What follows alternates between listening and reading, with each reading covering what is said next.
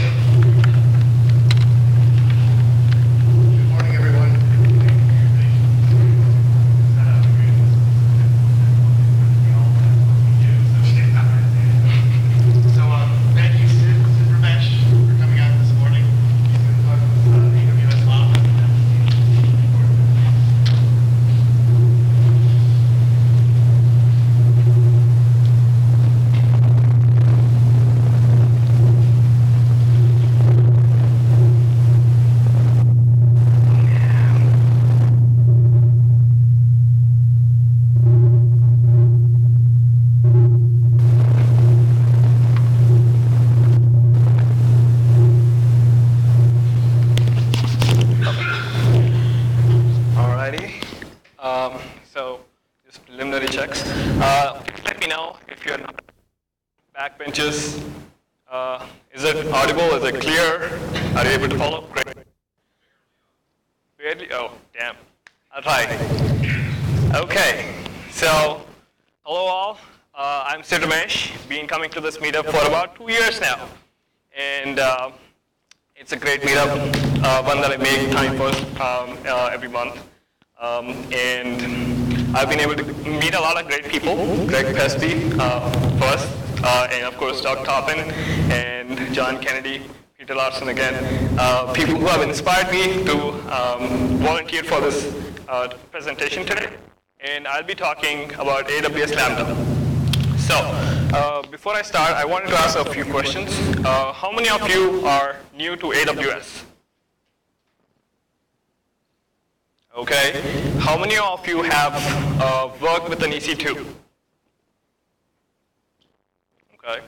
How many of you have worked with S3? S3?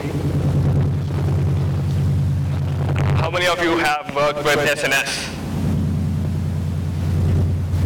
Okay, so these are the services that we'd be using along with Lambda. So we'd be doing some demos. I'll be going into some code. Pretty simple Python code. So even if you're not, if you haven't worked, if you're new to Python, that's still okay. The code is written in English, and that's all Python is. It doesn't require you to know any more than just simple English. But if the presentation is getting difficult for you to understand, if I'm not speaking clearly, if the code is not comprehensible, please do not hesitate to stop me and I will respond. Okay. So I wanted to try AWS Lambda because we've had a lot of AWS topics, like Peter Larson just mentioned them a couple of moments ago. We've had Doug Toppin do AWS EC2, CloudFormation. John Kennedy has done, I want to say AWS CLI, and one other topic slips my mind. So I wanted to add to the shelf of AWS presentations here. And I'm doing the legacy of Doug Toppin by doing Git pitch. I must say it's a pretty easy and user-friendly repo. So you have trouble? Okay. So the presentation that I'm making, that I've used for this talk, is Git pitch. And this is a extension. I'd like to say this is an extension of GitHub. So the presentation is in Markdown. The whole thing is in Markdown. And Git pitch is rendering what I've written in Markdown into slides. So if you want to see how the actual presentation looks like,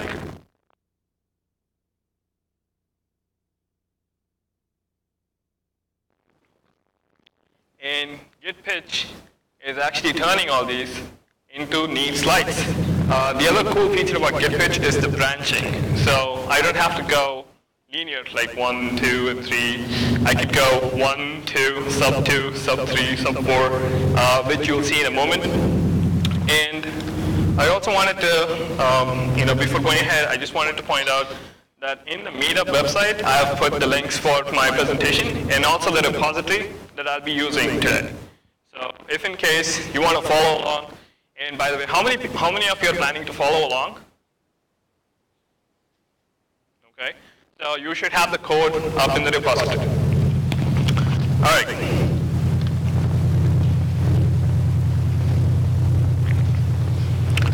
Cool. So I'm Sid, and I work as a data analyst at Carson Solutions. We are a federal contracting company, and we do enterprise modernization, which AKA is AWS for us. And the goals of the talk is that by the end, you should hopefully know what AWS Lambda is.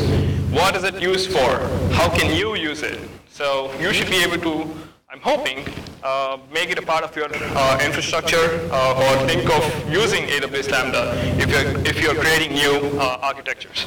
So with that in mind, intro to it. Okay. So AWS, I want to say, if you haven't heard of AWS and you plan on working in the IT industry, it's pretty rough. It's pretty difficult times. HRs want to know if you know AWS. Like, that's the first thing, even before they want to know your name. So AWS is, like Peter said, it's pretty impressive. And they have a whole, I want to say more than 100 services, and it's just impossible to keep up with AWS, but I do try. So Lambda is just one of the many hot topics that AWS has to offer. And in case you haven't heard, Lambda is from the serverless phenomena. And we'll be going into what the serverless is in a moment. But at this point, just know that we have come from what was in 2005 only a data center world to in 2010, I want to say by 2006, Amazon introduced S3. And then you had the virtualization revolution, and then the cloud, and then the Docker revolution. And Docker, I want to say Docker was relatively unknown back in the beginning of the decade, like 2011. And by 2014, Docker got a lot of spotlight. And by 2016, most deployments is containerized. So that's the sort of revolution that Lambda or serverless is also having in the industry. And like I said, I'll be using Python 3.6. Okay. So for a pedagogical definition of what is Lambda. Now Lambda is a purely compute resource that allows you to deploy code directly and not worry about infrastructure. So what it means is no EC2s. You don't have to worry about patching. You don't have to worry about security updates. You don't have to worry about the cost that comes along with the EC2. You don't have to worry about pretty much even networking. What subnets? There is a security component to Lambda, but it's not as huge as it would be if you were using an EC2. And all this comes from the serverless idea. Now, serverless stands on the shoulders of Docker, or should I say the shoulders of containerized deployment. So containers allowed for multiple environments within a single box. And running Dockers allow you to run your code and not worry about anything else. And that's the idea which is at the core of the function as a service phenomenon. So you have the infrastructure as a service, a platform as a service, and now a function as a service. So function as a service really is, so serverless can be called function as a service. That's what I wanted to say. And Lambda is AWS's offering of serverless. And we'll also be looking at one other example. Yep.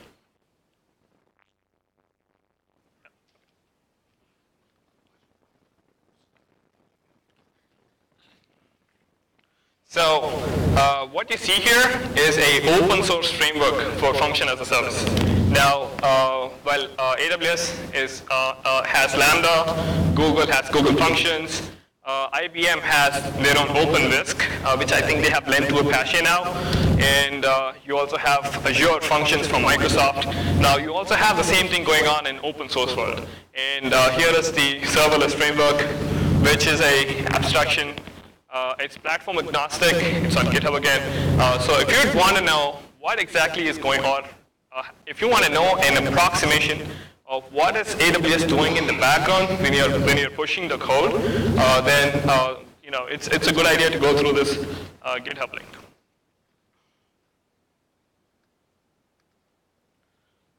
All right. So, what's the advantage of using Lambda? Like, why is it so important? Why is it so hard a topic that everyone seems to be talking about it? It's simply because anything that you can use an EC2, anything that you do on an EC2 in your infrastructure, you can do with Lambda. Or I want to say most things that you want to do. And that's where we'll be touching on the limitations of Lambda later on. So if you're running, let's say, an ETL job from your EC2, you could pretty well use Lambda for that. If you're using an EC2 for, let's say, connecting to different services and basically having a bunch of functions which connect to services like from an S3 to an SNS or from an S3 for application, you can pretty much use Lambda for that. So is that the only advantage? Well, the other bigger advantage is cost. So, cost benefit is pretty much the the showstopper for a lot of people, which makes AWS Lambda hard to ignore. You get billed in milliseconds. So get that, milliseconds. So that's 6 zeros after a point of a second. Okay. So just to give a comparison, now a T2 micro is going to cost you somewhere about 1.6 cents per hour. But think of it. So even a 1.6 cents per hour, if you run it for a whole year, and let's say if you have 4 T2 micros, which is like an average sized enterprise infrastructure, which a lot of people use, you're still looking at north of $600 to $800. Now all of that is really reduced to, like, I don't know, with using Lambda, we have had a bill of about $16 for the past year at the place that I work. So that's pretty impressive, right? You get the same job done, except at a lot lesser cost. So that's one of the bigger advantages. You get 100 milliseconds, and that's the step that AWS uses. So really, even if the millisecond as a unit is 10 to the power of minus 6, you get billed at like 10 to the power of minus 4. So that's still a lot of zeros before you get to a second. In my mind, you can get accomplished a lot before you are even looking at 1 second. So now we'll be looking at the millisecond.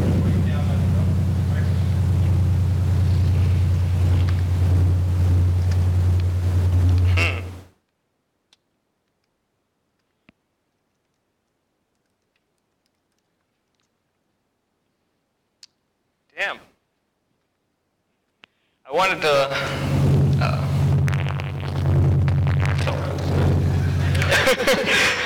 No.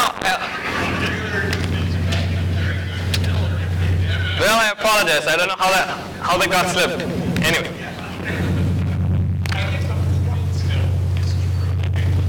The point is true to the extent that you still have zeros, except it's not a lot.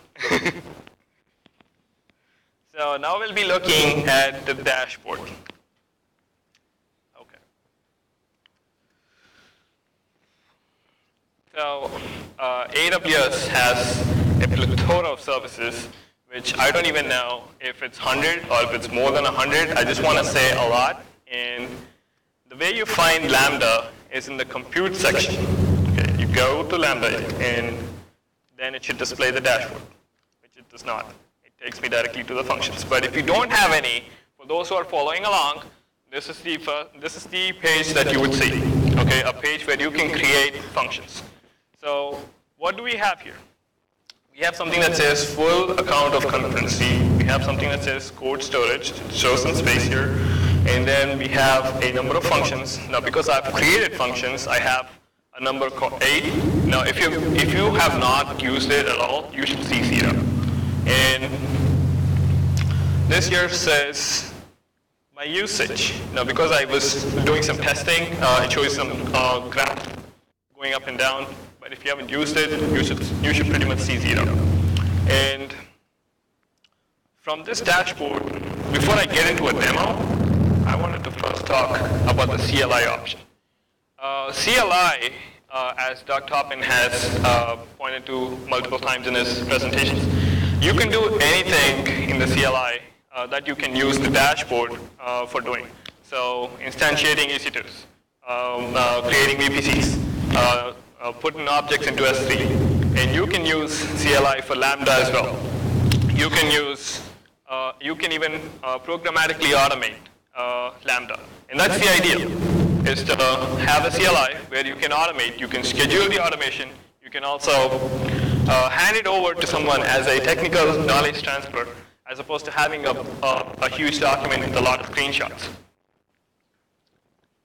And while CLI is a very important option, this talk will not be covering CLI. I'll only be doing dashboard because that's, well, the talk is 101, and it's a lot more easier to keep it that way. So now to start our first function. So how do you do that? And AWS has some options for you here. You can author from scratch. You also have blueprints that AWS is going to provide, and that blueprints pretty much comes in with some baked connections, depending on what you want to achieve. So if you want to connect to S3, it gives you an S3 connection. If you want to connect to SNS, it will give you that. If you want more permissions, well, you can ask for that as well. It's also runtime specific, so you can be like, I want S3 and Python. You could put that, and it'll get you. We'll be looking at blueprints later, but initially we'll be looking at how to do a completely new function. And AWS also gives you a serverless repo. So later in the talk, we'll be looking at what's called the serverless application model, which is now gaining a lot of traction in the circles that I'm aware of. And that's what I like to call Lambda++. We'll get there when we get there. And so before we can go into that, let me try to see if I can create a function. Okay. And for those of you who are following along, you can get all the code here.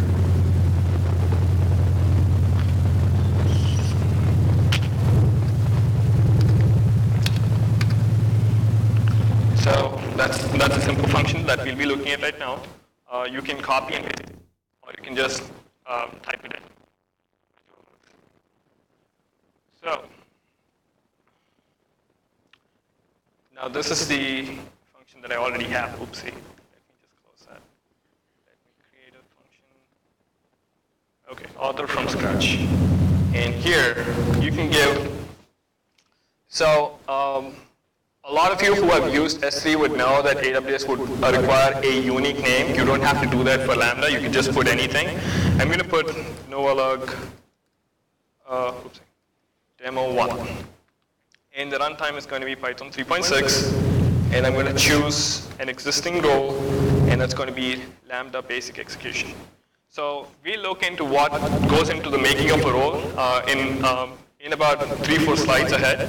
Right now, you can just choose Lambda basic execution, create a function, and then you have this console. Well, this is what that's my console. Here you have a couple of things going on.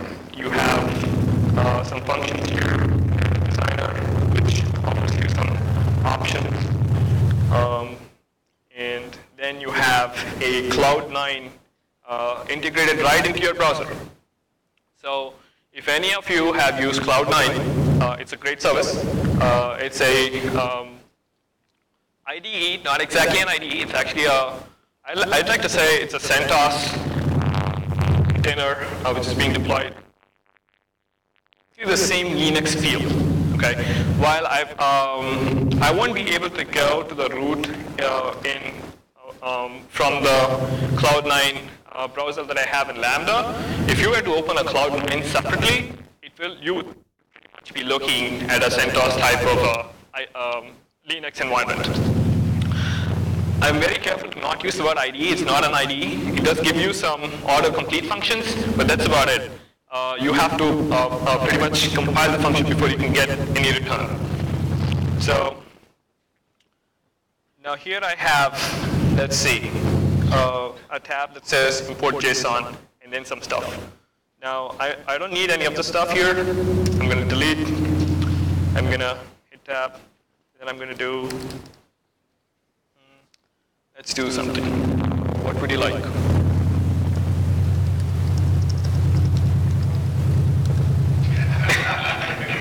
Anything what? I didn't hear. No hello world. Okay. Hello NovaLUG.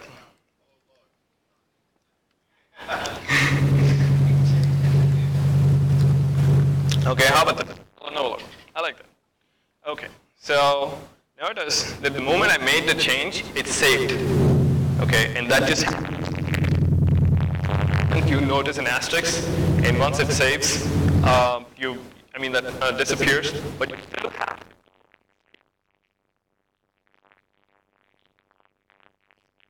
And that's how you let Lambda console know what's the output that you're looking for. Okay, so right now I have a hello world template.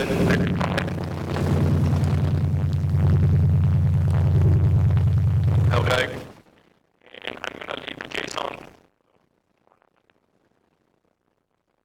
I'm going to leave the JSON where it is.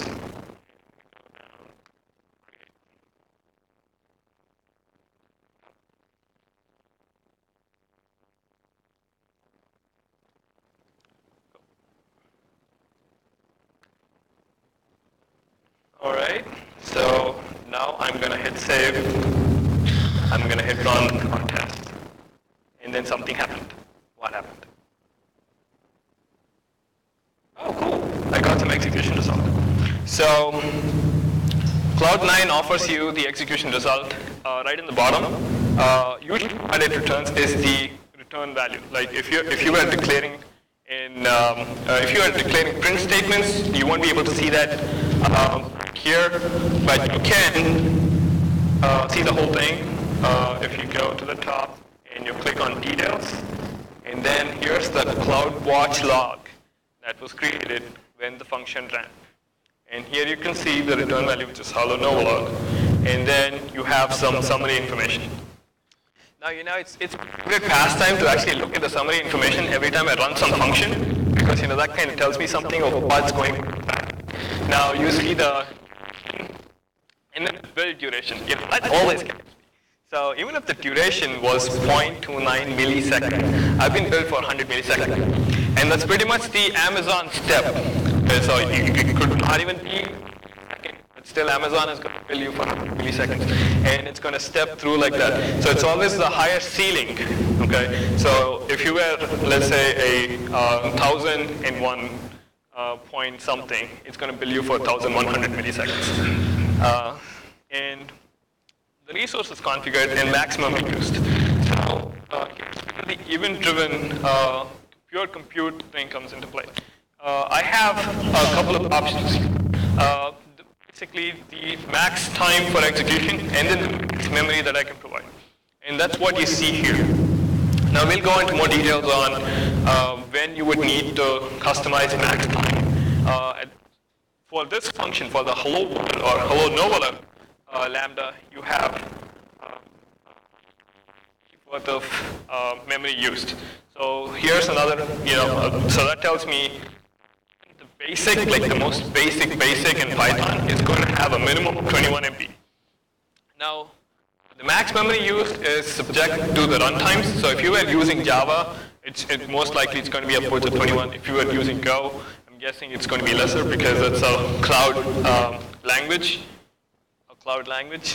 And then here you have some request IDs. Start, end, report, and all the request IDs. So the test event that I configured did not offer any more than just the key value. So I just wanted a hello world, so that's what I had. But you can pretty much have your JSON be modified to capture as many details you'd like. Yeah, go ahead. What an event is? Okay, so the question is, what's an event? Okay, so so in the next demo, I think 2 demos down, you'll see what an event is. But simply speaking, you would want Lambda to run when something happens. So let's say, and I mean that's pretty much the demo, is that if I upload something to my S3, I need to get a text message. Okay, so how is that going to happen? Well, SNS actually, I want to say S3 gives you the option to directly send you a text message. But in this demo, we'll be using Lambda to do that in Python. So the whole point of Lambda is that it takes away the EC2, which is in between, for like complex infrastructures, and you can just put a Lambda in, and when something happens, then I need to get it. It's pretty much like if then, if this, then that, the if logic. So that's the advantage of Lambda. And moving on, I'm not going to click on the CloudWatch log right. Wait.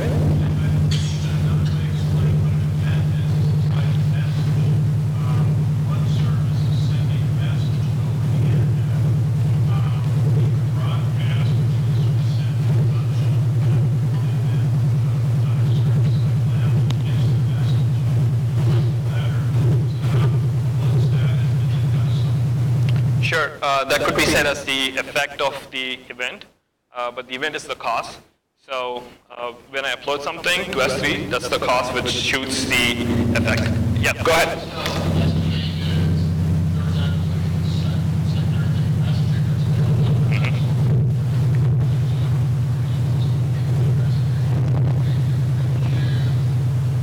SQS.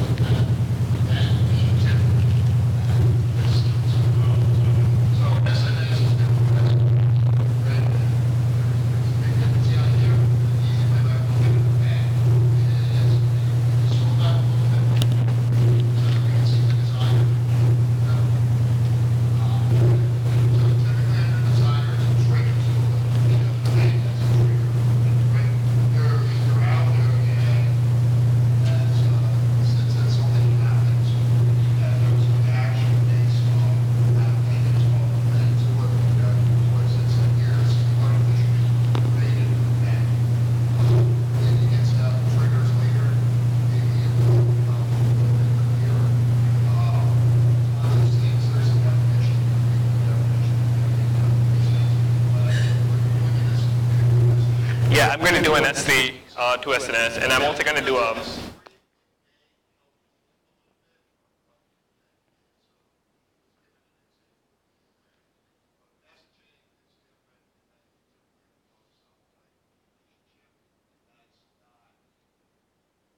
That's not what's going on here.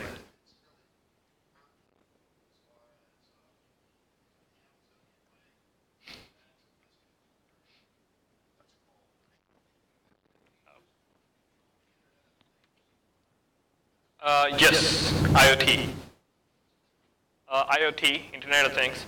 Yeah, so I want to say that you can, if not directly through CloudWatch, have a trigger hooked to your hooked to the Lambda console and have a piece of code.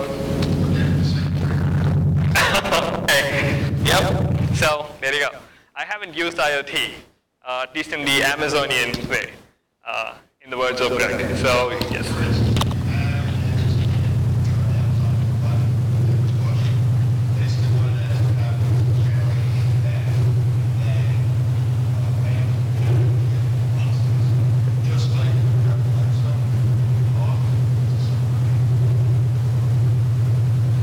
Yep, so moving on. Well, the takeaway of this demo, of the first Hello NovaLUG demo, is that you can run functions, okay, and that's all you're bothered about. You're not bothered about anything else. You basically define your program and then hit run, okay. Now, we'll be going into much complex demos, which should hopefully, if there is any gap, fill. So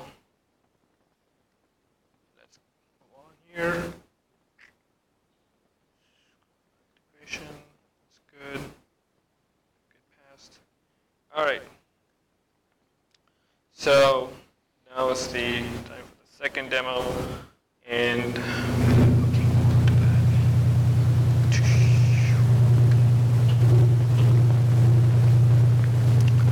second demo. Cool.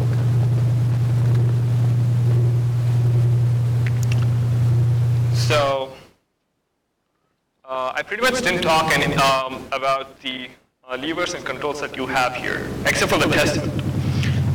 You have two things here. It says one is configuration and then is monitoring. And then you have some stuff going on here. And then you have a lot of stuff going on here.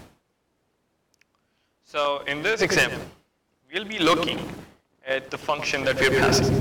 So if you're used to Java, that's your public static void main. Okay. And in Python, that's your main function here. And by default, the handler function should have the context and event. Okay. And they both do two very distinct, very important things. And at a context example. Remember, I said that the Cloud9 integration is baked into the browser, and it's pretty much a Linux environment, except that you don't connect to the instance, it's just in your browser. So that's exactly what the handler function thing is all about. So here you have the Lambda function, which is the name of the function. So it doesn't always have to be Lambda function. You can have it named different, except that you have Amazon. So you have to let AWS know by changing the name of your function. So I'm not going to change the name right now, but you'll be looking at another use case where you don't have, if there are dependent libraries and AWS does not offer, then you can pretty much upload the package and have AWS run the whole thing. And if you have a different name for your function and a different main method, then here's where you're looking to change. Now, this is the handler information, the name of the function and also the name of the method.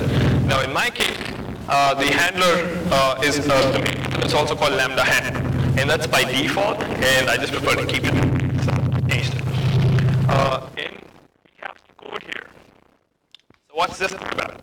This code is simply capturing some numbers.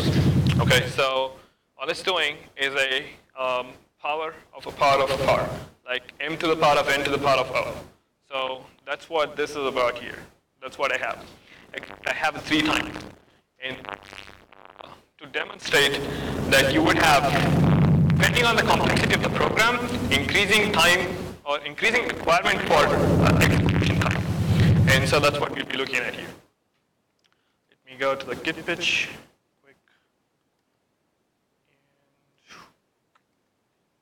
Yep. So that's the example. So what happens if you have something running and it takes more time? Okay, how long? Well, you can go to a max of 5 minutes.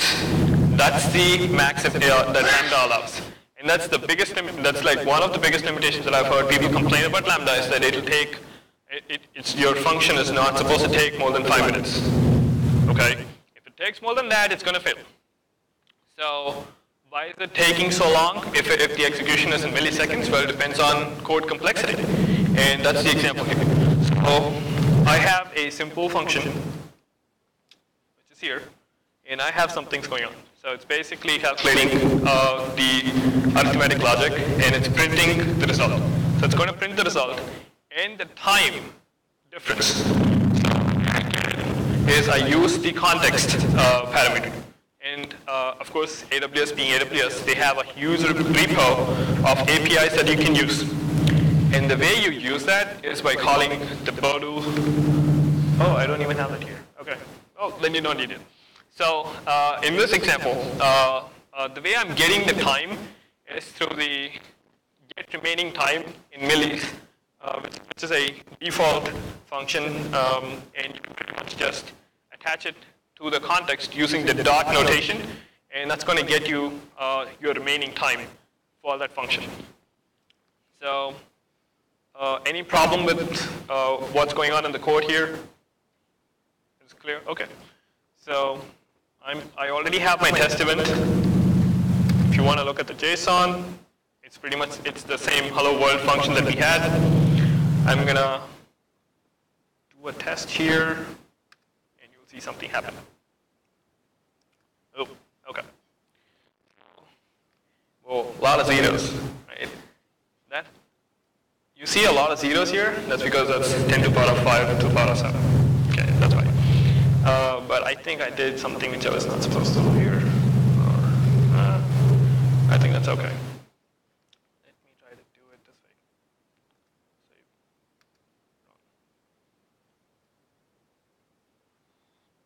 Okay. So I have an error message. Why do I have that? Well, I have it because the function was not able to execute within the time it was given. Okay, and that's the whole point of this simple demo, is to demonstrate that you can actually have, depending on code complexity, time actually kills, and it really does in Lambda's context. So, yes. Sure. So, in the console, in the Lambda console, you have in basic settings. I was wanting to get an error message. Yes. So I was wanting to first get the error message and then explain what's going on. No problem.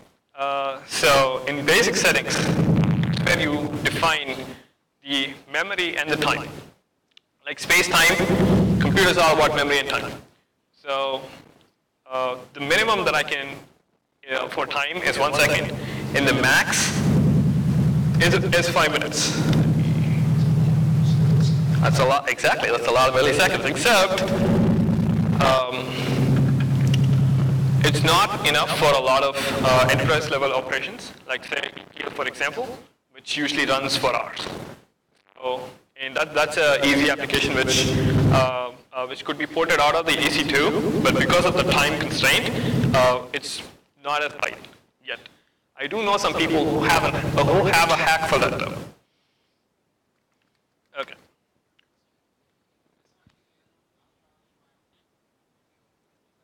Okay, beautiful. Well, I was actually rehearsing this presentation before I would actually, dare to climb the stage here today. And the way that happened is that I, remember the, it's a Cloud9, it's a Linux thing baked into the browser comment. I can pretty well just click on the plus sign here, do a new file, and write comments,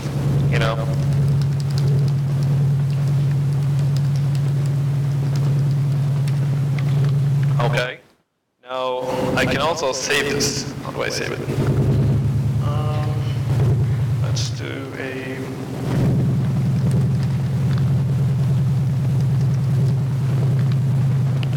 and then let's get to the bottom, and I'm going to save it here. Great. So that's what is going on. And you can also have functions here. You can have you can use it as a log if you want 2 tabs. And this is the same idea that says, I don't, just one working console is not enough. I want more. And that's exactly what's going on here. So the function failed because the complexity or the amount of functions that I'm using was not able to execute completely. So how do I do it? I pretty much increase the time limit or the timeout that I have. I'm going to save it, and I'm going to execute it. It did take more than 1 second, palpably more. Okay, and I have some information here. So the best way you can look at the output is by going to the CloudWatch logs, and that's that's just what it is. They won't give you a drag down where you can just scroll to see the whole message. It's just not it. So for the function that we have, the first return statement, or the first print value, the total time that it took is only about 4,945, which I want to say is like 55 milliseconds. And then the second one, if you notice, it pretty much ran instantaneously. Okay, it's a simpler function, so it didn't take a lot of time. But the third one did take a lot of time. It took like 1,300 milliseconds. So that's where the timeout function comes in place. If I were to limit that only for 1 second, it would fail.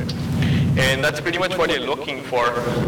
Depending on code complexity, you have to make sure that the function is one stateless. The scope of the function should be within the Lambda definition. And then it should also be within 5 minutes. So these are two very important things to keep in mind. Okay. So that's the, go ahead.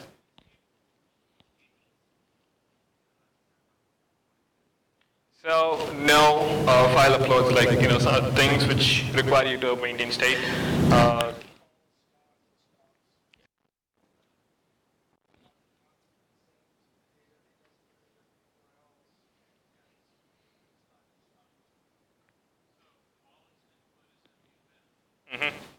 Yes.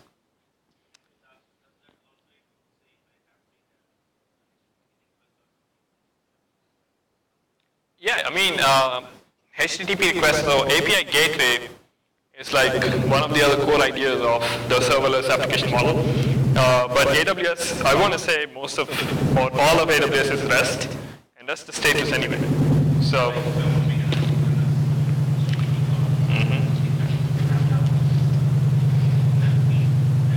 Yeah, so you can do asynchronous, you can also do synchronous. We'll get to that. But yes, invocation types. You do have asynchronous, you have synchronous, you have a push and a pull, and you do have that option, except the scope of the function that you're defining is limited to the code that you have with it. It won't hold any information with it. All right. So here, the big takeaway of this demo is the context information. Okay, so that's where you store time. And now we're going on to the event information. So demo 3. I'm going to go here, and I'm going to click on that. So pretty much even in this demo, I don't have a trigger. I'm just going to run it by the test function. And the code looks like this. I have something called the OS N1. Okay. So for those who know Python or who have used the import OS library, you would realize that this is an environment variable. And I can pass environment variables even on the Lambda function. And this is where the CLI option gets interesting. So you can have a big chunk of code and have all the important data points parameterized, and then pass it as an environment function, environment variable. So when you're automating infrastructure, that's your input, and you can pretty much say, for example, instantiating an EC2. You can change the EC2 instance type. You can change the memory allocation. You can change pretty much all the things that define an EC2, all the attributes. So, but in this example, we'll be using the dashboard. And here's a simple environment function where this is a key and this is the value. Okay, it's a JSON input like all the other AWS functions. And in this code, I'm going to be using the, I'm going to be first importing the library called OS, which is operating system. And then I'm going to be storing the value for the key that says hello. At this point, I have what's up. But let's change it. We can change it to something else. Let's say red hat is cool. How about that? And I'm going to save this. And when I run the event, it's going to get me what I have stored in the event. So notice that I have the actual print statement defined within the function. I'm only passing the key, and the value is going to be imported from the key. So that's the example here. Let me first, before I run it, this is how the JSON looks like. Now you'd notice that this JSON is different from what we had previously. Previously we had only a key value and it was just repeated 3 times. And here you have something that says message, no message, and the message is NovaLUG. So this JSON structure that you see, this is the input for the test.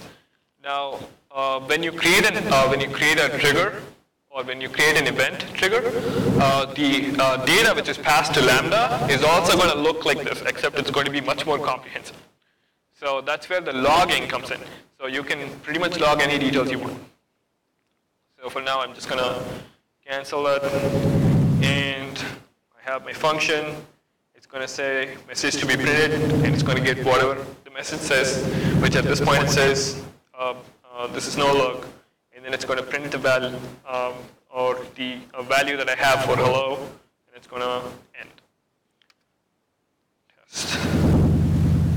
Cool. So I have some information here. I'm going to go look at the log, and in the log I have some info. Red Hat is cool. So the takeaway is we have used a JSON structure which has passed in a value for the key, and Lambda was able to import it. Lambda was able to basically use a operating system library and take the value from there and do what we wanted, which is to print it. So cool. And in my learning of Lambda, and I'm no expert, I don't use Lambda for my daily job. I'm just wholly invested in learning AWS because that's what my company is all about. Learning about context and event pretty much sums the 101 of Lambda. And from now on, it's more about how do you use different events and different triggers, and how do you use the parameters which you have, which is the time and the JSON, to identify what's going on. Yes. Go ahead.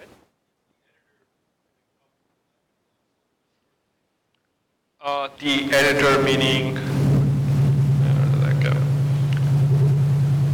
go? This one? Yes.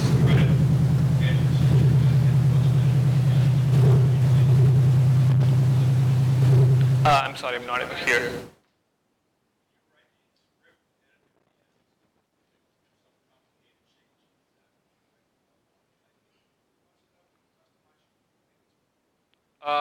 Can you customize it to have like an I?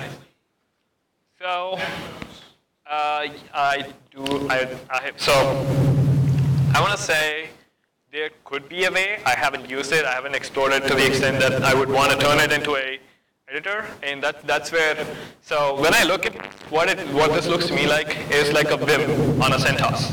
Okay, so it's pretty much like I'm doing a Vim on Lambda function, and it just shows me the Vim editor, and I'm doing whatever, and I'm running it, and I'm exiting out of the Vim and running the Python function.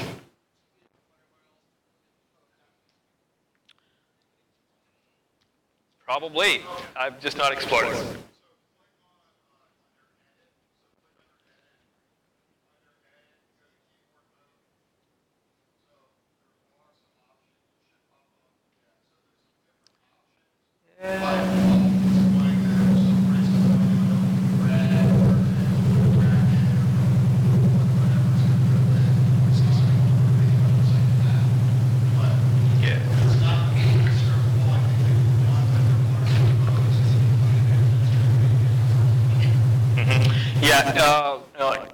In my experience that I've come across, the auto completion is the only feature that is close to an IDE that I find in this editor here.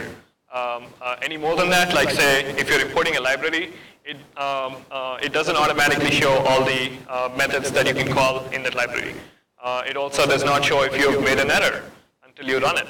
And then you have to have multiple print statements to see where the execution failed, things like that, which is not which is not yet an IDE. So.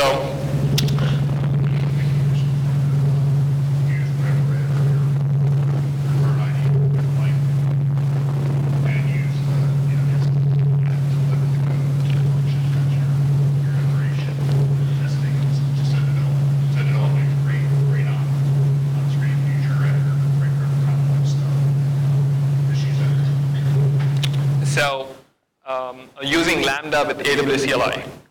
Is that your question?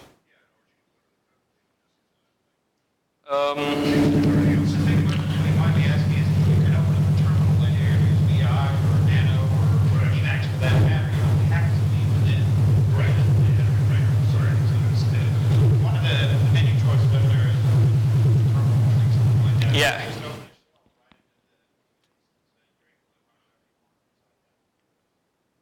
I can actually do that right here.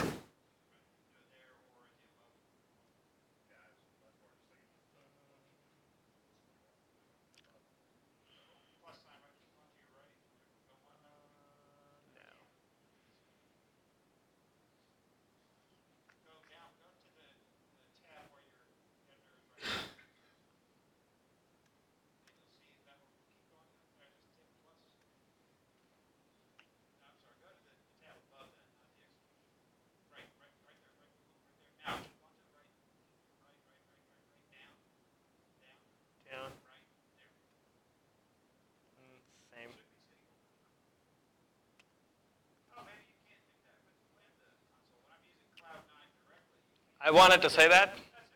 Yeah. Yeah. So, this is another difference between the Cloud9 and what you have here is that you can also go to the previous levels here.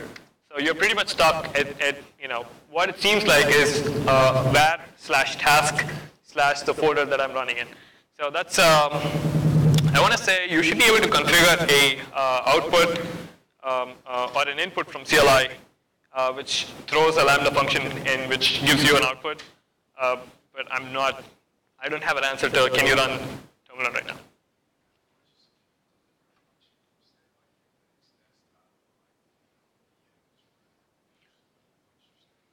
Yeah, sure, that's where the CLI comes in, right? That's so if you want to, say you don't want to log into the dashboard and you want to schedule a Lambda event. The way you do that is you first you create an IAM and get yourself the secret key, the access key, and make sure that you have the permissions right with the being able to create Lambda or being able to create a trigger in S3. And then you can pretty much use AWS CLI, which should have all the required API documentations and do what you want. So that can be done. It can also be, I've also seen it being programmatically done. So I know it can be done, except we are going to limit to dashboard only. All right. So that completes the third demo. I'm pretty happy. Okay.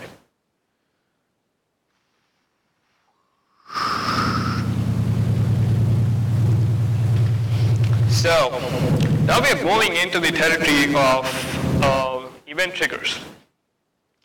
So before I would want to do that, I just want to give a small example of what could be done, of just like one example of what could be done using Lambda. You had a question? Yeah, okay.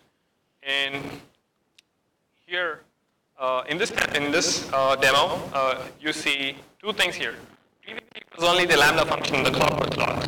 Now, so the SNS.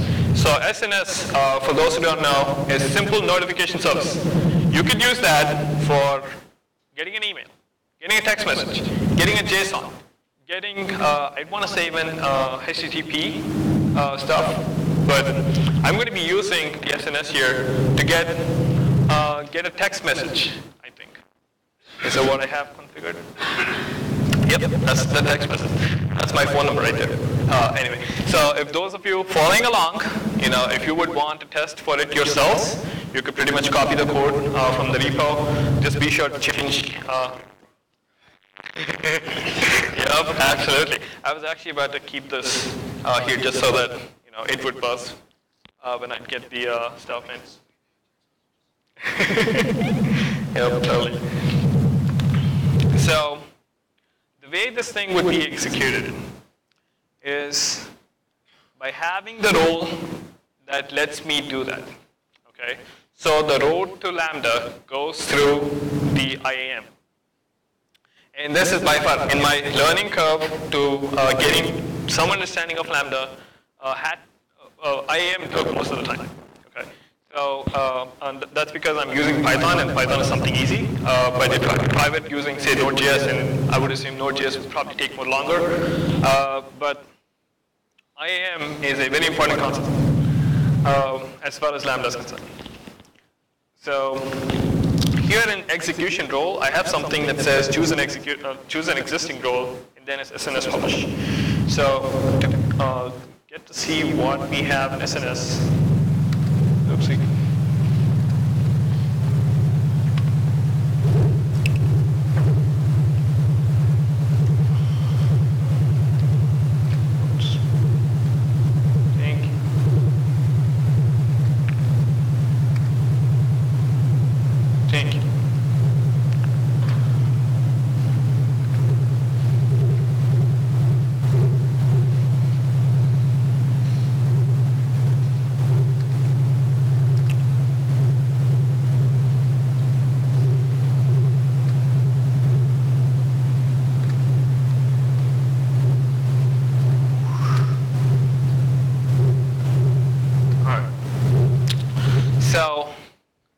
JSON structure that you see here, this is basically key and values, and all it's saying is that when the Lambda is triggered, it's going to have an output, and the effect is to a log. It's going to create logs. It's going to put for the SNS resource that I have, it's going to pull in the Bodo client and send me a text message. Here is the example. So I'm just going to quickly go to see the JSON structure. So this is going to be, so this is my input, which is the same hello world. And I'm going to just have my mobile here placed. And any questions on what's going on in the code? Is it clear? Do you have any questions? So just to breeze through, I'm creating a new instance from Bodo 3 client. Bodo 3 is a default for anything to do with Python and AWS. And I'm creating the instance for SNS and just calling the publish method. And I'm just putting this text message, and I'm going to do text. Okay. Did it run? It did. It should run. It says you should get a text message. Let's see how long it'll take. I'm going to put it here. So this is a pretty simple demo. I just wanted to put this in because why not? It's easier for people to visualize the output when they have something coming to their mobile as opposed to going into the and that's what we'll be using for the other examples that I'll be having coming up next. So here is a simple but very powerful example. Now this is where the event trigger, okay, took about a minute, but it's here. Let's see what it says. Hello from NovaLUG. Hello from NovaLUG. I'm sure you can't see it, but that's what it says, trust me. So, in this demo, I have the input. Now, previously you only saw the test event giving the input. The test event would have some JSON, which would trigger off the Lambda. That would run the function, get me an output. Here I'm actually going to have an S3, which I have configured. To give trigger the input, trigger the Lambda function, and that's going to run the code and get me an output. Okay, but before I do that, I want to click on S3. Okay, so that gives me the S3 information. Notice that I can't see anything else. I can't see the basic settings. I can't see the execution role. All that is taken off. I can only see the NovaLUG S3 Lambda. And that's also that's the name of that's the global name of my S3. And it says enabled. So when an object is created, I should see the Lambda invocation fired. So let's look at the code here. Okay. So the code looks like it has a lot of lines. Trust me, it's not. It's pretty simple. It's just a lot of print statements that I put again and again, just so that I would know what's happening on Lambda. So to begin with, I'm importing the JSON library, the Bodo 3, and the OS. Well, OS is not necessary here, but I just have it as legacy. And then a print command which says starting invocation, and the main function. So before I would go deeper, let me go JSON paragraph. Let me go here. Let me go. Oh, okay. So this is an example of the trigger that S3 is going to send. That's the object. This is how it's going to look like. And let me copy the whole thing. JSON parser is a very useful tool. I'd highly recommend this for anyone who's using JSON. Helped me a lot to understand what's going on.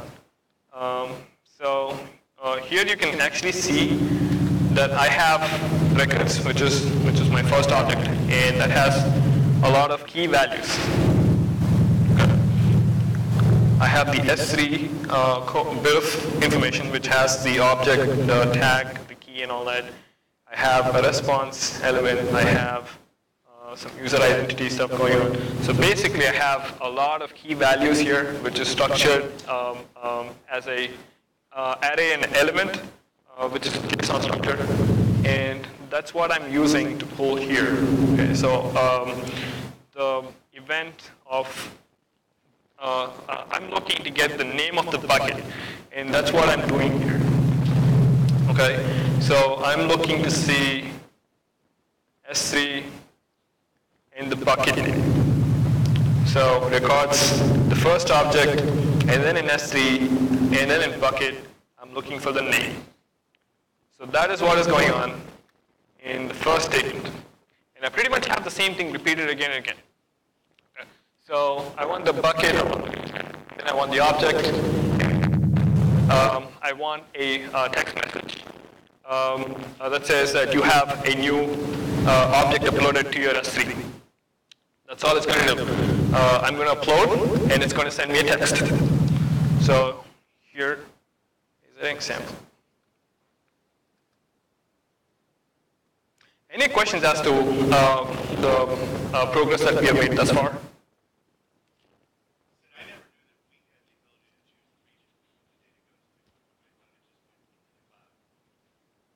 Oh, with AWS, you can actually choose where your resources hosted.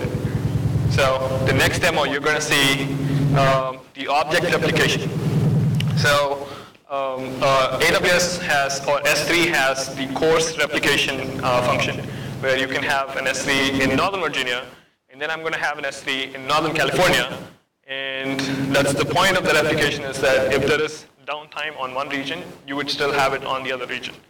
And instead of doing it using coarse, we'll be looking at a Python code which would basically copy the object from one bucket, put it into the other bucket, and send a text.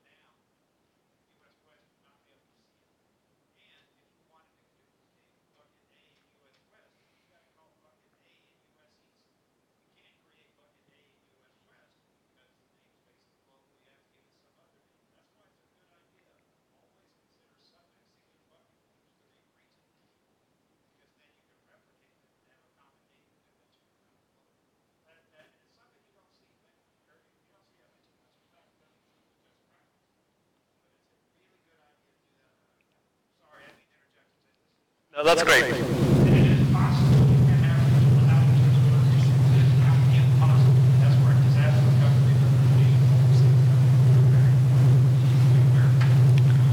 Yep. So again, let me first go look if I'm actually, okay.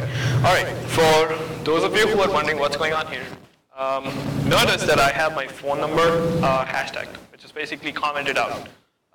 Instead, what I have here is a email setting. So in SNS, I've created the ARN. I've created the following SNS, NovaLUG S3 to SNS topic, which I have configured with my email. Any of you who would want to, who have not used SNS, want to see how that works? No? Okay. So it's pretty simple. You just have to create a topic and then you subscribe to the topic. That's the pub sub of the SNS. And it's and all I've done is to put the ARN for the SNS resource. And I'm just calling the SNS resource when I'm initiating the publish method. And I'm passing that as a parameter. I have a subject, and then I have a message. For those of you following along, you can put your own email and hit test, and you should see your message and your subject pop up. So, which is why I have, you should get an email message here. Now, we can, let's see if I have made any. Okay. So, this is an interesting input here. Now, I was up until this point using only the hello world JSON input, but you can actually have a lot of different input styles. And AWS actually gives you all these inputs. Now, also notice that you can change the JSON once you have a template to add as much details you want. In this example, I'm going to be using the S3 get object. Now, this is a Amazon provided JSON. That's the input.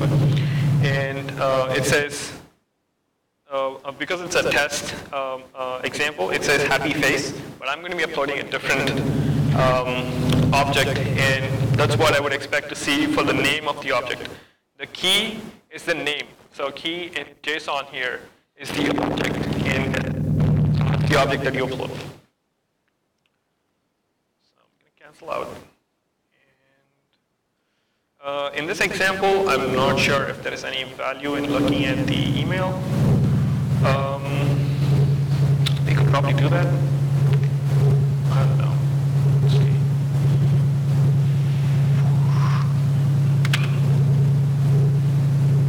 Okay, so that's a test. So that works.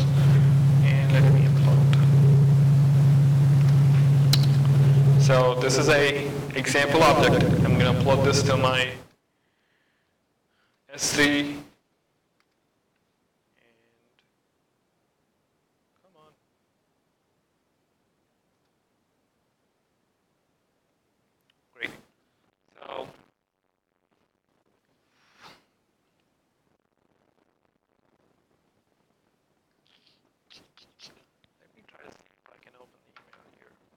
I don't know if it's a good idea, but let's make it more.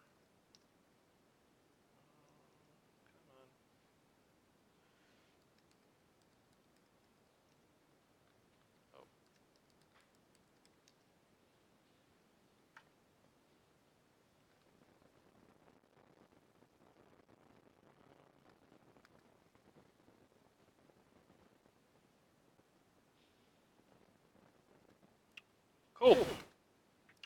New object in my bucket. And the name says scene.jpg. That's the notification. And that's the example. I uploaded an object to S3, and Lambda sent me a text message. Now, of course, you don't have to use Lambda. You could just simply configure the S3 to send you a notification. But I just wanted to demonstrate the event for a simpler example. So, one of the real-world use cases that I've seen is for replication of objects, or say for storing logs. So this is something which I know the team next to where I said uses. They use a lot of Lambda functions, and one amongst their list is to use Lambda to storing RDS logs. So RDS is or Amazon is gonna take away logs after 5 days. But what if you want to build an archive? What if you want to know what happened a month ago?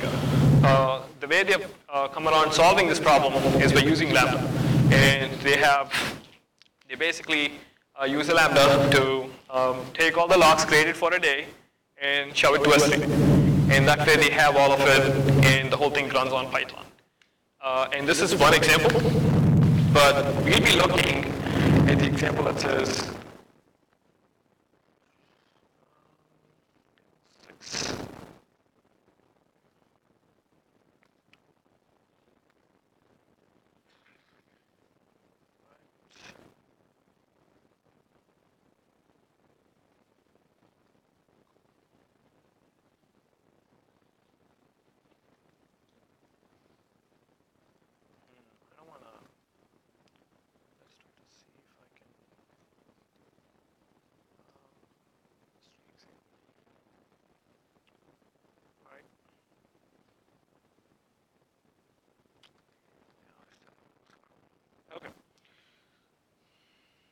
so the first part of the code is something that you have already seen multiple times in this presentation.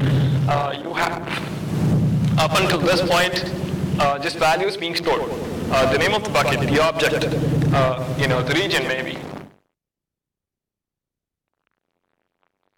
So let me bring this down a little bit so I can explain.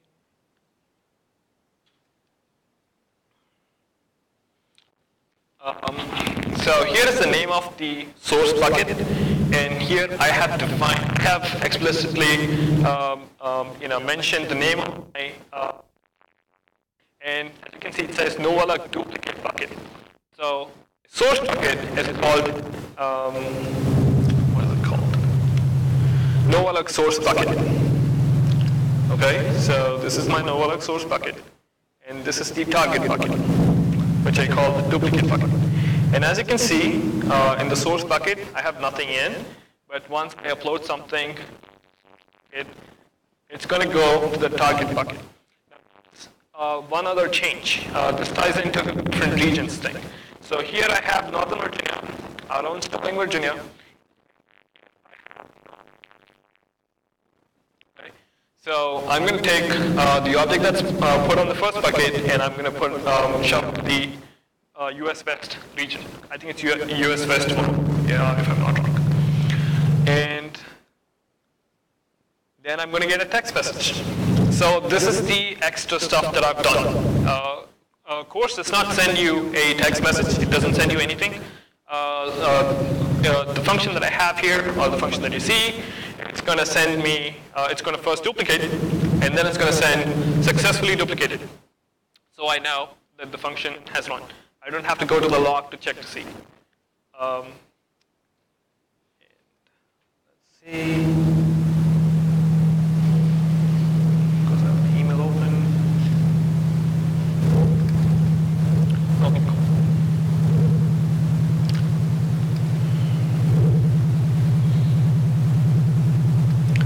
To explain what's going on in the code a little bit here, I'm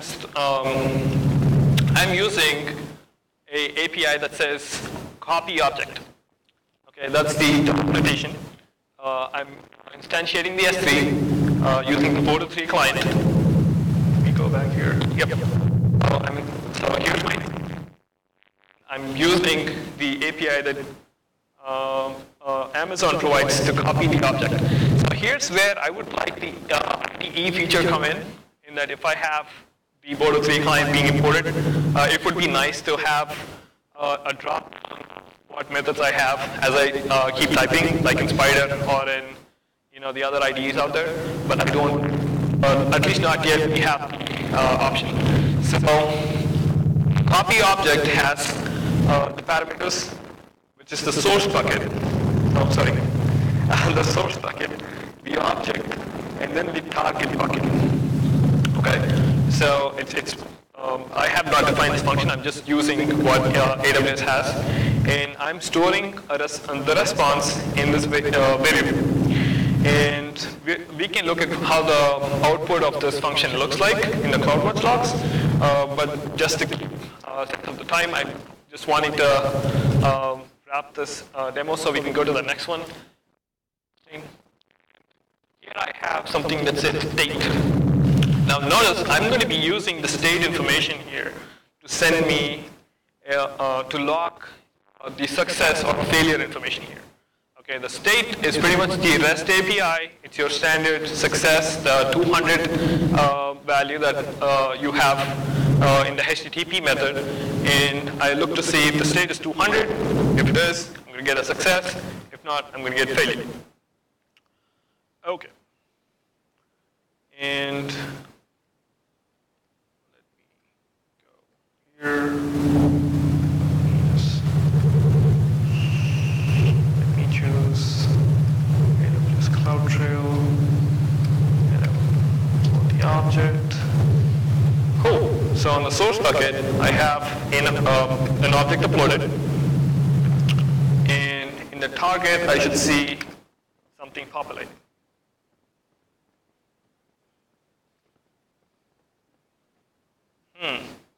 Nothing happened.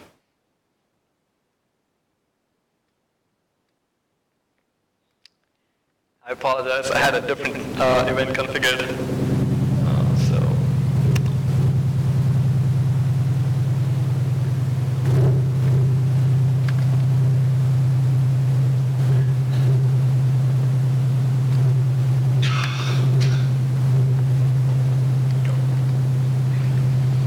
That's the testament. So, sorry about that.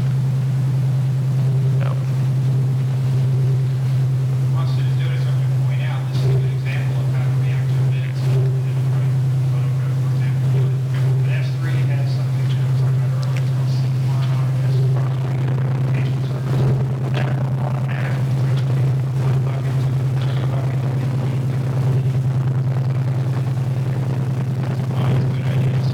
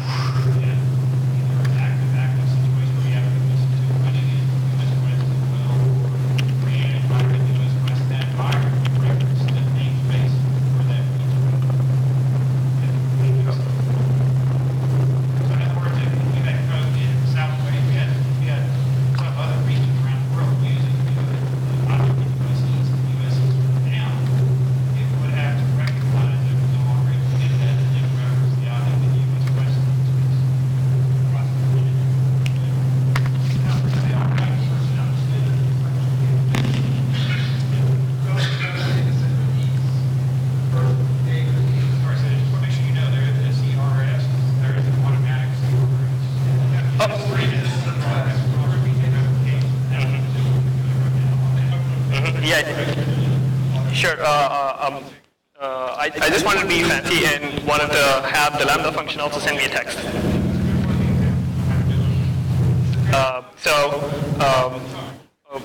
The cross-region replication was pretty much the example that I wanted to, because that's what I've seen a lot of people use. So, sorry for that brief interruption. So, if you can pay attention here again. This is my source bucket, and this is my target duplication bucket, and I have two objects here. Now I just quickly tested what's going on with the function, and I had a different test event configured, and that was the reason why I was not able to get the duplication happen. So I'm going to put, let's say, the JavaScript logo on my source bucket. Let's make that source okay. I'm going to upload, and this is my duplicate bucket, and voila, duplication happened because of Lambda. In my example, okay, you also don't have to use Lambda, but that's what the code here is doing. Let me just go up top. How do I debug? You know,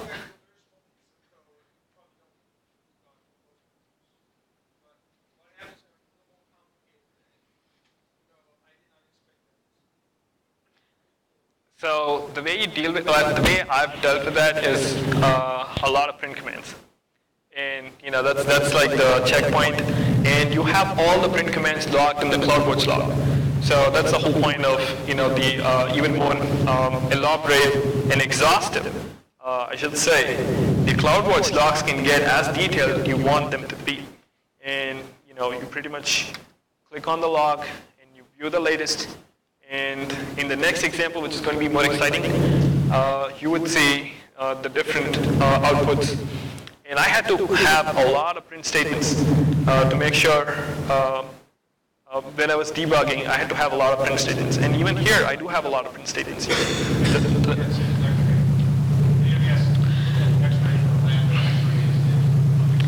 Is a HTTP.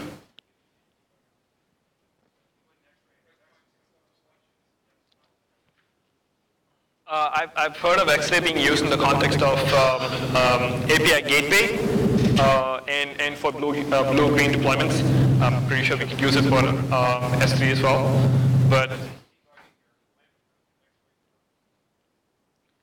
But isn't X-ray more for HTTP request calls and the network traffic?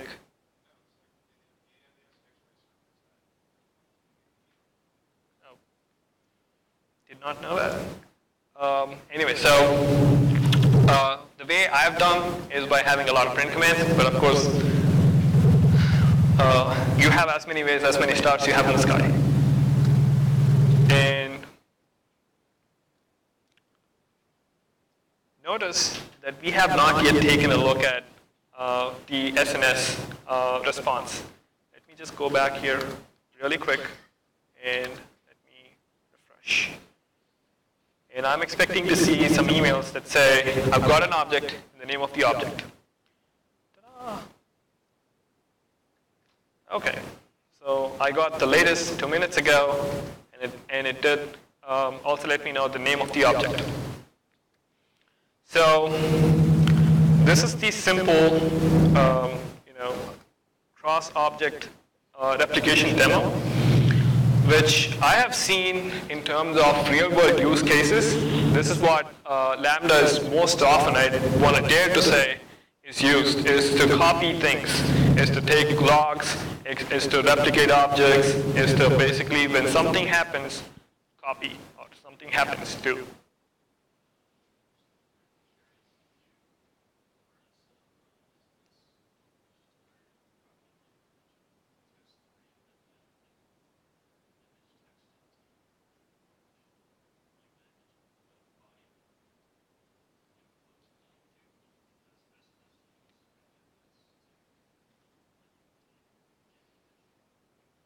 Could you use an MMS? I don't think.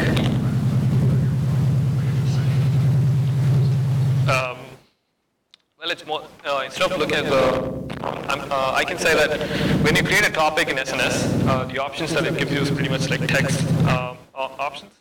So you have either the email as a text or a SMS as a text. So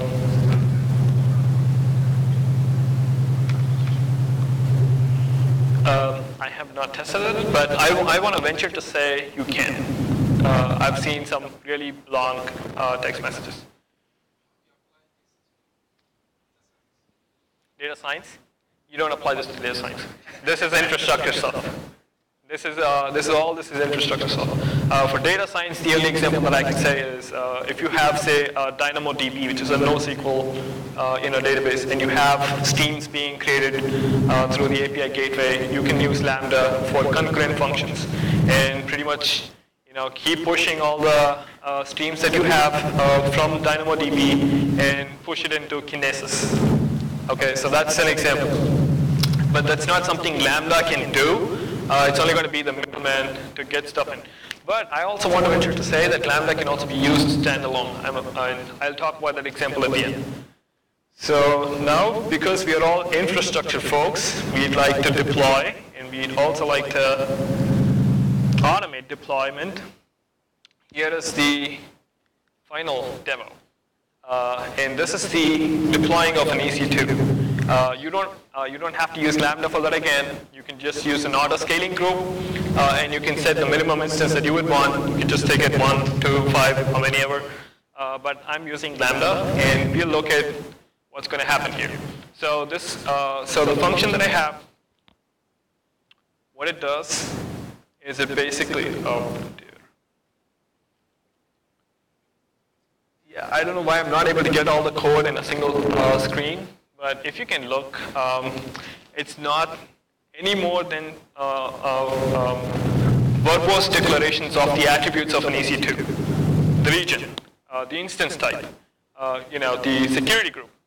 That's what defined on the top.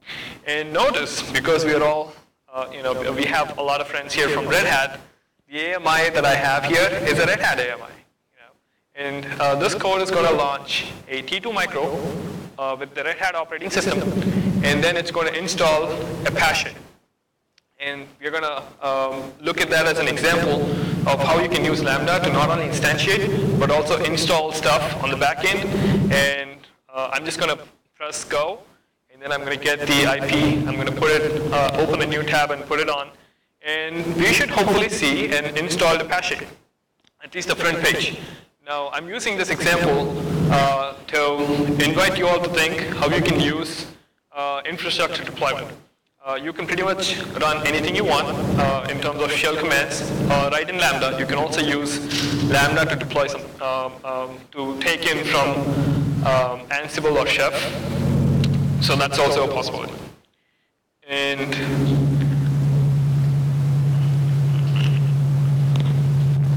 so the input that I'm getting here is the state input. Okay, and I want to have a EC2 deployed at any given point in time. And if by mistake the EC2 that I have gets terminated, then I want Lambda to recognize that the EC2 is terminated and launch the instance, install the whole thing, happen instantaneously. So let's look at the test. The input JSON. The input JSON deploy. Yeah, this is what I want. Okay. So in this, I'm pretty much declaring the state as terminated because this is my test. I'm just gonna use this to send in a message that says the default is a terminated state, so I want Lambda to launch the instance. So that's what the state message at this point would have. So when I'm going to look at the CloudWatch, that's what I'm expecting to see. And then these are just some parameters that need to be passed. It's a necessity argument. It's a necessity argument for the run instances method. So the image ID, which is the AMI, which is an Amazon machine image, and then is the instance type, which what I have right now is a T2 micro, because I'm cheap, and then is the min count and max count, which is the number of EC2s that I want. And it has to, so I don't want more than one, which is why you have one and both the parameters. And then the instance initiating, and then the instance shutdown behavior. So when I say terminate, it should just basically terminate. I don't want any snapshots. I don't want any root volumes being disconnected. It should basically simply terminate. And then the key pair name that I'm passing, if I want to connect using the SSH. In the example that we'll be looking at, we won't be connecting using SSH. It's just simply going to install the website, and you'll see the result. And if it does not notice any terminated state, it's just simply going to say it's all good and finish the, return the instance ID and finish the function. So that's what's going to happen. Okay, we have more 15 minutes. So let's see. This is how my EC2 looks like right now. Cool. And this is my, I don't need this anymore. I don't need this anymore again. I can let that be. And there you go. I'm going to hit test. Cool. So this thing says the instance ID, and just remember this F2C98 for me, please. Let's go here. I'm going to refresh F2C98. Happened on its own. I was not required to go through the CLI. I was not required to go through the dashboard for instantiating the EC2. Lambda took care of it for me. Now, of course, in production deployments, you wouldn't have Lambda. You would simply have an auto-scaling group and let AWS take care of it for you. But this is an example of what you can do for infrastructure deployment. Now, the real-world use case that I've come across for this is taking EBS snapshots. That's not Lambda, by the way. Taking EBS snapshots, taking logs, reverting security groups. These are some examples that I've heard of, and that's the infrastructure use case. But at this point, you're really looking at infrastructure as code. So Lambda being used as infrastructure as code, kind of like your Ansible. Or using Python for stuff that you would do using Ansible. So let's look at some details here. Okay, so this thing took a solid 1.5 seconds. And then the total memory that was used was only 35 MB. Impressive. And then I have some information here. Let me just click on the CloudWatch to look to see what's going on. So in the event that you don't have an SNS configured, your only resource to look at to look at the print commands or to look at return functions is to go to the CloudWatch logs. You have the monitoring tab to know if the invocation happened, and we'll look at that in a moment. But I'm gonna keep this tab open. I'm gonna go to EC2. Hopefully my Apache has been deployed by now.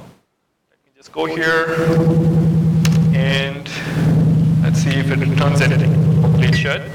In the meanwhile, I just cheated before the meetup started, and that's what I was doing with my configuration, is to get the IP address added to my security group.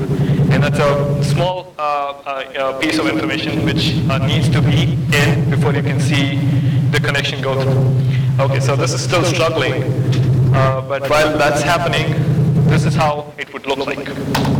Okay, now you have a different IP address here. Of course, that's because I'm going to say within 2 minutes you'll see the same page with my new IP. But this is how this is the Apache page. So the EC2 was instantiated, and I had the Apache installed, and ta-da! You have the website, or an example of a website. Now you could also have pretty much the whole script that you would have to install a WordPress website baked right into your Lambda, and it would do it.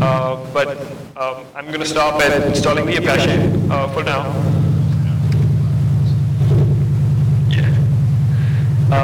And let's look to see if the instantiation is complete. Still. Yes, that's the other real-world example that I've come across is if there is any wrongful implementation of security group, you can use Lambda for reverting.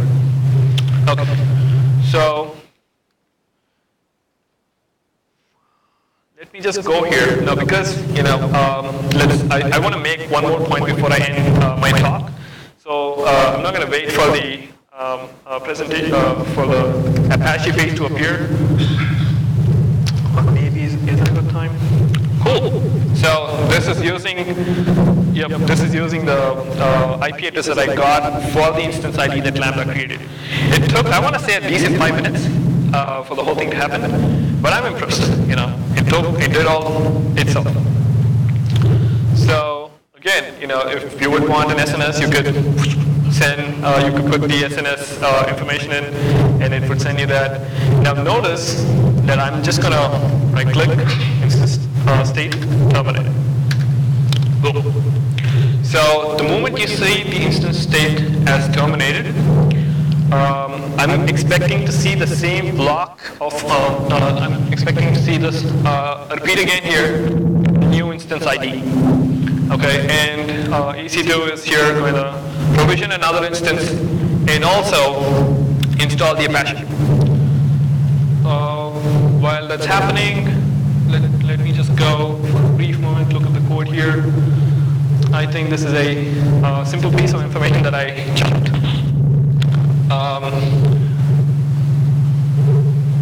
So this is the install script that I'm having run once the instance is up. Okay, I'm basically doing a yum update, like that's our ritual, Red Hat. And then I'm doing an install HTTPD, which is the Apache, and then start the service. That's it. But you could have that as elaborate as you would want.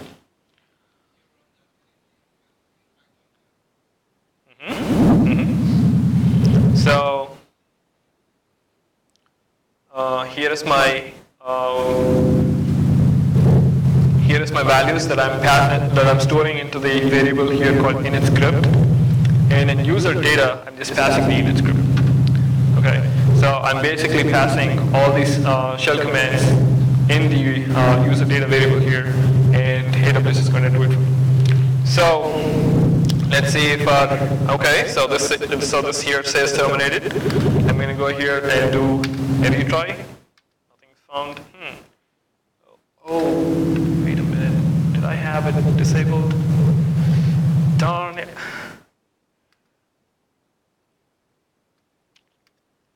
Oh boy, I apologize, I had it disabled.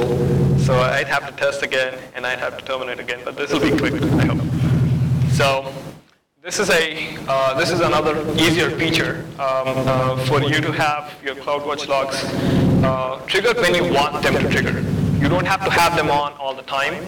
You could basically turn off when you think you don't need them. I didn't want the EC2 running when I'm not using it, which is why I disabled it. And now because I'm having to do a demo, I'm going to enable it. I'm going to do the same thing and hit delete, and hopefully that should do something. Okay, so I have another instance here, and notice this is the test input that I gave in. It was not a automated terminate and instance creation. This was something that I had to manually run the test command here, so that I would pass the input function. And let me just do this again. And terminate. It's going to take about 2 minutes. And in this while, I want to quickly go to the monitoring tab. Okay, so this is the last piece of information which I wanted to leave you all with, is that you don't have to always rely only on the CloudWatch information. You can go to the monitoring tab, and it gives you a nice dashboard with a lot of time series graphs, and you have the invocations here with basically the times, the number of times you had the invocation happen, and then the duration and some other information. So for the gentleman who asked about the asynchronous calls, now Lambda gives you an inbuilt concurrency option. And it gives you about 1,000 concurrency options. So you can invoke Lambda 1,000 times per second, if I'm not wrong. Don't quote me on that though. And that's going to be the last setting that you will have here. So the concurrency option is where you have the invocation types come in, which is the asynchronous and the synchronous. If you want the order to be preserved, that's when you would look at asynchronous. And the real-world use case that I can think of is the DynamoDB streams log processing, where you are bothered about the sequence of the event. And that's when you would have a concurrent invocation of Lambda coming into picture. If not, I've really not seen a lot of people use this option. So that's the throttle command that you see here at the top of the screen is a stop that you can apply for concurrent executions. But you're only bothered about it in a stream processing type of a scenario, which is not often. I do want to say that. Okay, so what happened here? Okay, so this thing says terminated. I'm going to refresh. Hopefully something is created here. Oh boy. You're killing me out here. Easy to terminate. Gosh darn it.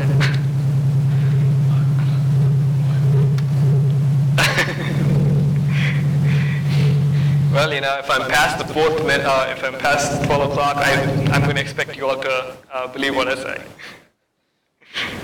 But anyway, the other points that I wanted to make very quickly is, let me see if this thing is triggered. Okay, and that's again something that I triggered right now. And you will see that appear right below. And in the meanwhile, let me go.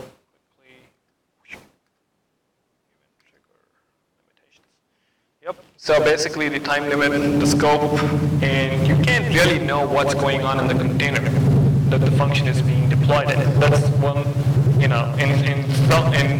some people would say that's a big limitation, but that's one of the limitations. And this is just things to keep note of in case you would want to have this in your repo. I just put that in a slide. And one other aspect that you can have included in your architecture is the VPC, which adds a layer of security. And here is, so some of the use cases, of course, it's taking the snapshots, using Lambda for ETL, and deleting snapshots.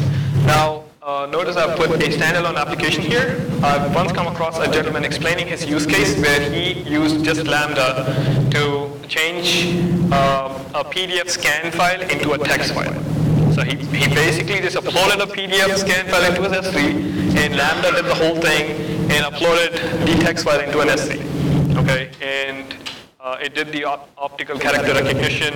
It did the the text parsing and all that itself. And the way he did that is by the moment the time would get closer to 5 minutes, it would automatically launch another Lambda and take on from there. And so he basically had like one Lambda launching another Lambda launching another Lambda.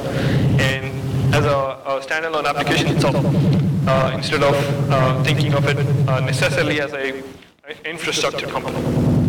So. Well, interestingly, he was pretty happy that he was only looking at two-digit numbers as opposed to 4-digit. So I'm going to terminate this. Let's terminate that, and hopefully something happens. And in the meanwhile, here are some resources that I use to learn myself. You can just click on all these links, and it'll take you to those pages. Amazon has very exhaustive documentation, and that's one of the places that I would go look, and you can also look at the other resources here. For those of you guys who do not know or may not know, you all can go, if you're residents of Fairfax, get a library card from Loudon, and that will allow access to Lambda. Okay, and that's a pretty useful resource, by the way. I use it a lot for my learning. Okay. So this thing is shutting down. Hopefully it will happen within a minute. And let's see if I can retry. Okay. Now, false alarm.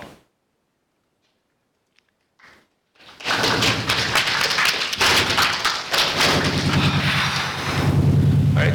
So.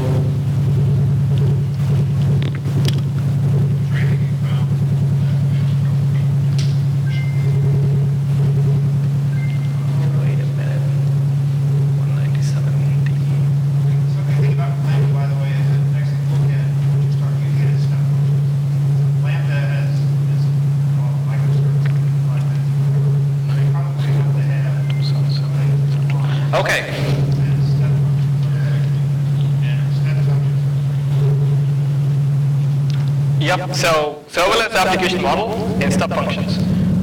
These are what I would broadly call as Lambda++. But in the event you may have missed noticing what happened here, the previous instance got terminated, and right on its place, Lambda did its job and launched the new instance right back in. And that happened without any manual intervention. That happened on its own. And that's all for today, folks. Thanks, Sid. I want to thank John Kennedy and Doug Toppin, of course, and Greg Crespi for giving me this opportunity and for inspiring me for making this presentation. Hopefully it has added value to you all, and hopefully you can try to think of ways to using Lambda. All right, so let me just... Quick shout out to our sponsors.